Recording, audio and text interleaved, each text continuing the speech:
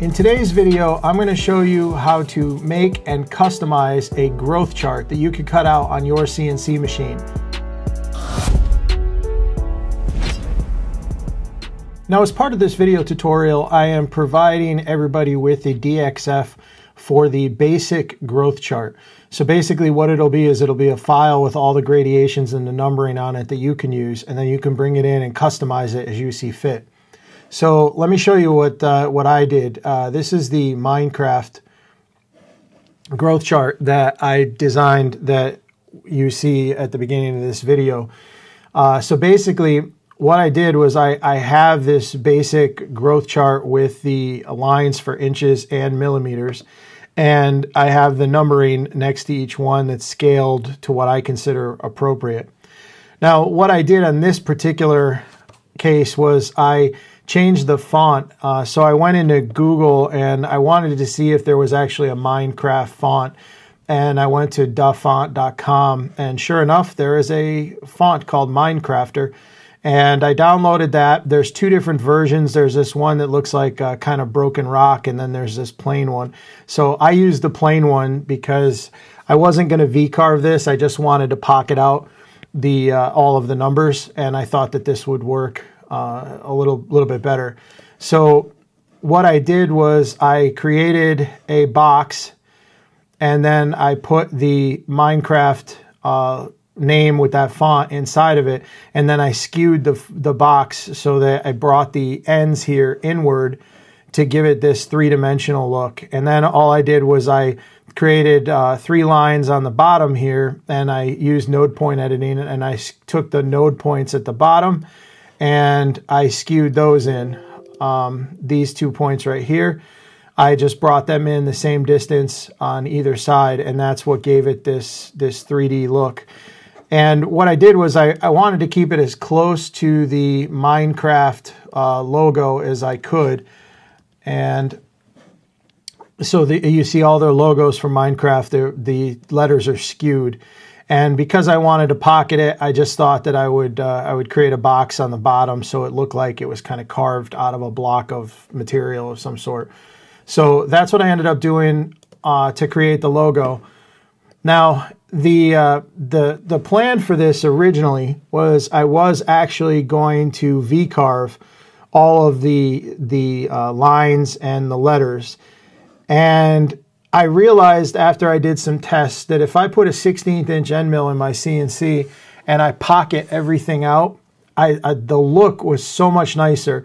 And the V-carving wasn't really working well with this font, because if you take a look at the 9 right here, you've got this little square in the middle. It just wasn't looking right, and you were ending up with very little material, and then it would chip out. So by using a 16th inch down cut end mill, I got a beautiful cut on everything, and even these little tiny squares and the little detail in the logo remained perfect, and it didn't chip out or anything. So what I ended up doing on this was I was just trying to decorate it as much Minecraft as I could. Now, I don't know a lot about it, but I know my kids play it. So I figured, you know, it's a timely thing, and I would customize it. But now keep in mind, you can customize this thing any way you want. You don't have to do it in a Minecraft. You can do a, you know, for whatever, I don't know, whatever your child is into, a superhero or something like that. Anything is possible with this. But the main thing that's important about this file is the fact that the file you'll download is actually, let me open it. It's this one right here. Okay, so this is the file that you're going to get when you download the DXF. All right, so it's basically all of the lines and the numbers, and for the fonts on the numbers, I just used a basic Arial font, and you can again change that to, you know, any font you like, you know, stencil font, or, you know, it's really up to you, whatever you want to do on that. I wouldn't change the number sizes too much, because I think that they're scaled appropriately based on the actual size of the segments. Now you'll notice that I extended the segment lines past my material. So I actually am using a 1x8 piece of pine, and an 8-inch piece of pine is technically 7.5 inches here in the USA. So I made my job size slightly smaller than that because I wanted to run my end mill around the profile later and actually do a cut all the way down the side. So I didn't want to use the factory cut on the wood, so I made it slightly narrower. Now, if your wood is different, I mean, you could scale this up any way you want. Like, for instance, if I wanted to take this and say I wanted to do it 10 inches, 1x10, which would actually be 9.5. Okay, so what I'll do here is you'll see that the way that the file is set up, my millimeters side is going to stay perfect on the edge of the material. But this side over here, we're going to have to move. So that's relatively simple. It would just grab all the line segments and the numbers from this side, deselect the profile, and then all you need to do at this point is simply just, I would use my arrow keys and just move it over. I like to have the box slightly extend past the edge of the material, and the reason I did that is keep in mind that your end mill is round. So even at a 1/16 end mill, if I were to machine this, I want to make sure that if I had the box here set to the edge and I come over and my end mill moves to the edge of the material, then it goes back and moves to the edge of the material, what I'm going to end up with is a scalloped edge here that's not going to be completely cut. So by extending the vectors past the edge of the material, yeah, okay, it adds a second or two more of production time, but now my end mill is coming clean past the edge, and I have nice slots that go all the way out the side of the material. So you can adjust that as much as you want. You can bring this in closer. You don't have to leave it there. I just had it set for that, and on my machine it was really no big deal. So that's all you have to do to change the width. Now, as far as the profile, I chose a round top and bottom, but you can do whatever you want. You can make it square. You can make a fancy shape. So what I would do here, if I want to make this profile work for this size wood, I can go over to set selected object size and just scale this up to 9.5 and apply it. Actually, I'm going to do that without linking X and Y. So 9.5. And now what I can do is just click on it again and center it to my material. And now it's it's in place. Now the arch radius is changed because I stretched it. If I kept link XY, it would have been a lot taller as well as wider, but it would have kept the same profile on the top. So you can change the profile if you want. You can start with a new arc if you wanted to on here. So for instance, if I go into node editing, I can put my cursor over the nodes here and select C for cut and do the same thing on this side. And then I can select this part here and just delete it. And now I can make a new arch that using the arc tool. So I can go from here to here and then come up to any size I want. Now if you pull it all the way up, it's going to naturally make that half circle mark. So you have the ability to do that. Let's see what else. On this, I would not also change the scaling. I have these set up from the bottom. So on this file, I have a 0 reference line. So each of these scales is based on this 0 reference line. So no matter what you do to the profile on your project, make sure that the project starts on this reference line. Otherwise, your line segments are not going to be accurate from the floor. Okay, so this takes into consideration that the bottom of this growth chart is going to sit on your floor. I'll talk about how to fix that in a minute if you need to. So if we go to the measuring tool, and let's see, I'm just going to scale out slightly. If I go from the 1 foot mark down to this yellow line, let's see, if I go from the top of the 1 foot mark down to the yellow line, you could see over here that I have 12.0186.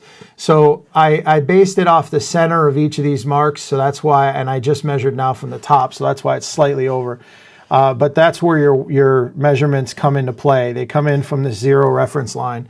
Now, the other thing is you may have baseboard in your house, so you may have a baseboard along the floor. And if you want to put this in a room, you have to account for the baseboard, and you may not be able to put it so that this is on the floor because, you know, your wall trim, you know, might be right here, and you have to adjust for that. So if that's the case, what I would do is measure the height of the baseboard. And like, for instance, let's just take a look at this square.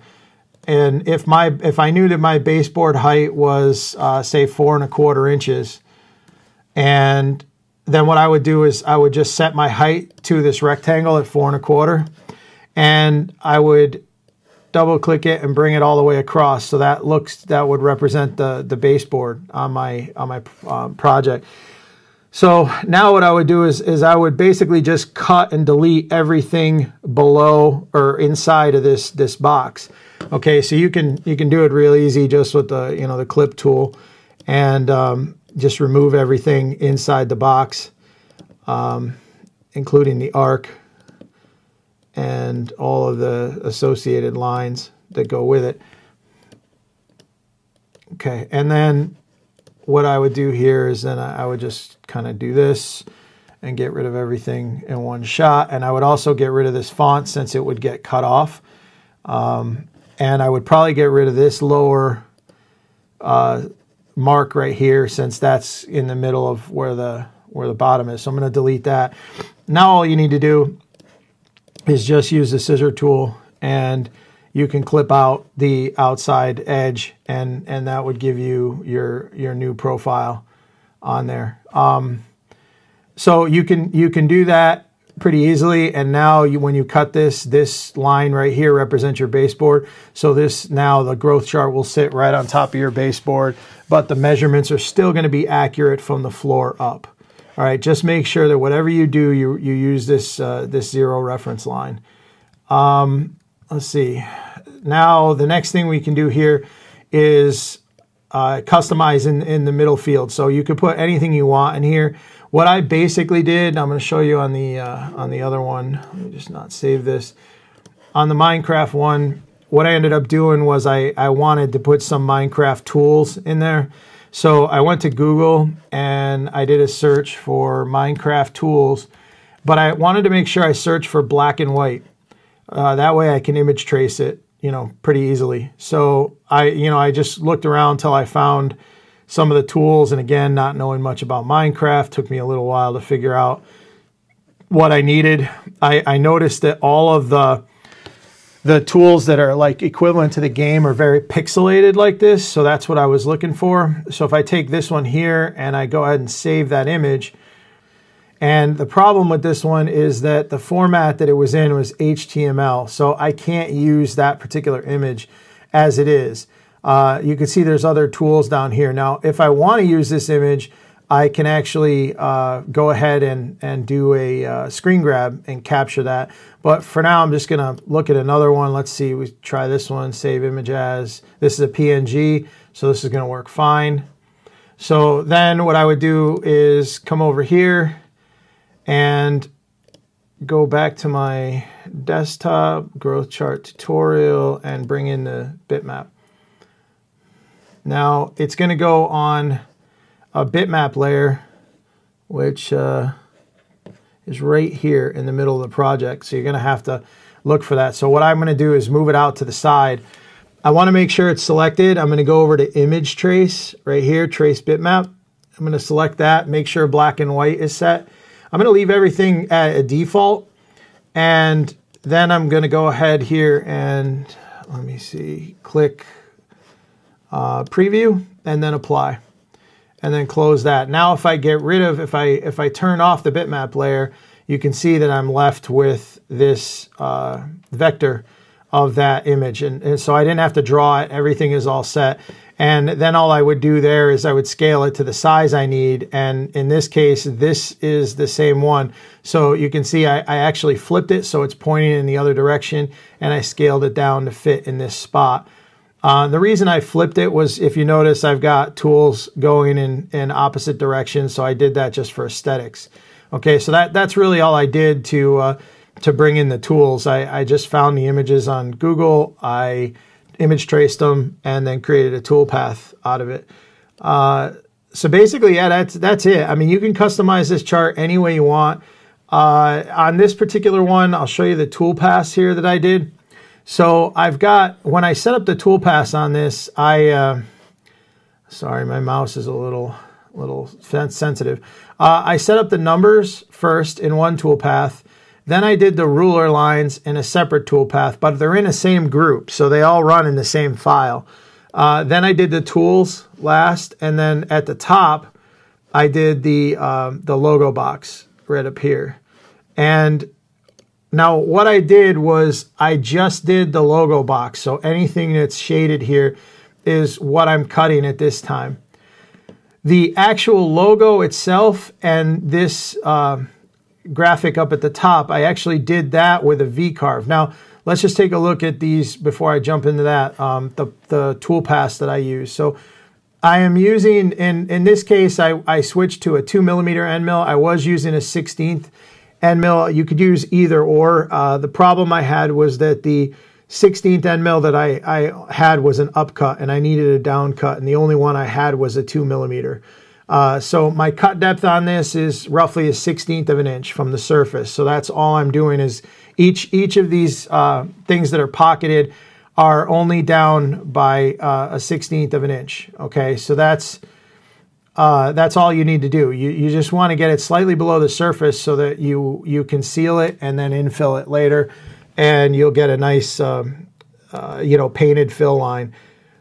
So then what I did was I went to the logo and I did a V-carve toolpath on the Minecraft letters and on this graphic at the top. And basically what I did there was I used an Amana RC1045, which is a 45-degree V-bit.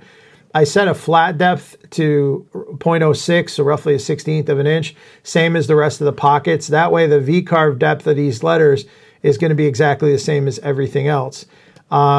And let's see here, I'm going to recalculate, and let me show you a preview.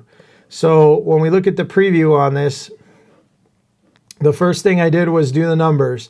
So I previewed that. Now I have it filled here to black, but I'm actually going to finish my project in red. So let's turn it on red so we can see what it's going to look like. So there's all the numbers done. Again, 2mm or 16th end mill is perfect for this. And even these little centers of the numbers were great. No issues at all. Just make sure you're using a down cut end mill. Then I do the ruler lines. Again, my vectors all extend past the edge. Vectric kind of extends this line down. Don't pay attention to that because it's not, your end mill is only going to go across at a 1/16 inch. It doesn't actually go down the side. Then we do the tools, and you can see those are done. And then finally at the top, we do the logo box, which is right here. Okay, then we switch to the V-bit, and now we're going to do the logo V-carve. All right, so basically I chose a V-carve on this particular one. I could have done it with a 1/16 inch end mill, and it wouldn't really have made a difference. I just wanted to see what what a V-carving effect would have on it. It came out good, but again, you could do it either way. You don't need to use a V-bit. I could have used a 1/16 or a 2mm end mill for the entire thing, and it would have been fine. Now, the last thing I did here was I did the profile cut. Now, again, I made sure that my profile cut, the vertical vectors were actually slightly narrower than the width of my material, and I did that so that it would come down and clear off the entire edge. And the reason I did that is when you're using an end mill, whether it's down cut or up cut, as you run the end mill past the edge of the material, right in these little spots right here on the corners, you're going to get little fray pieces of wood, especially if you're using something soft like pine, like I'm using. So by running an end mill toolpath all the way around the outside, you do two things. You get rid of all those fuzzies so you don't have to sit there later with a piece of sandpaper and clean out each pocket. And the second thing you do is you get rid of the factory edge on the board so you have a nice, clean, straight edge on both sides of this. So, you know, depending on how you're going to finish it, then you'll be able to do that. Now, what I did on this one is I actually shellacked the entire board, and then I sprayed red over the top, and then I sanded the top off. So everything that's been pocketed is red. It'll look just like this preview right here. Okay, so that's how I did the tool pass on this. It's relatively straightforward. If we go back to the growth chart, this is the file that you're going to get. I did include the tool pass in there, so you have the numbers and the lines and then the profile cut out. And I set these up for 16th inch end mills, which again is going to work fine. It might be more readily available for at least people in North America to get imperial tooling, but if you're elsewhere in the world, you can do it with a 2mm. It's going to come out perfectly as well. So you'll be able to download this file. The link is below, and I'll have a link to our website as well that you can download the file from there. Do me a favor though, if you do use it, post some pictures of it. I'd love to see what people do with this and different variations and how creative people get. And the reason I'm providing the file is to, quite honestly, it took a long time to set up all these line segments so that they were spaced properly and the measurements worked. And I did it in metric and imperial.